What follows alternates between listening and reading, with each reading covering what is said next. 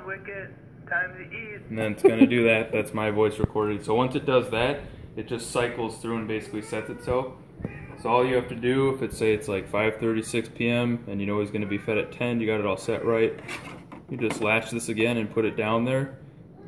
And then at 10 p.m. this will open up. Number 1 will cycle and it'll feed him. And it'll go through doing that. So you just got to make sure that you have number 1 is always set for what his next meal will be, not like the next day. So you'll always be, you're probably after work or something, so it's always probably going to be 10 p.m., 7 a.m., and it's going to go from there. So you want to put it. So that's how it works. Put it where it's supposed to be. Well, I guess she'll know. Where we put it just goes right here. It doesn't totally fit, but that's where it goes. And that's all you really got to do.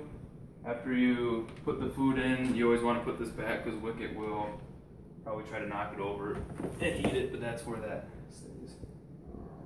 So that's it. If you have any major problems, you can send us a text, but... In pictures. Yeah. Maybe just a little one.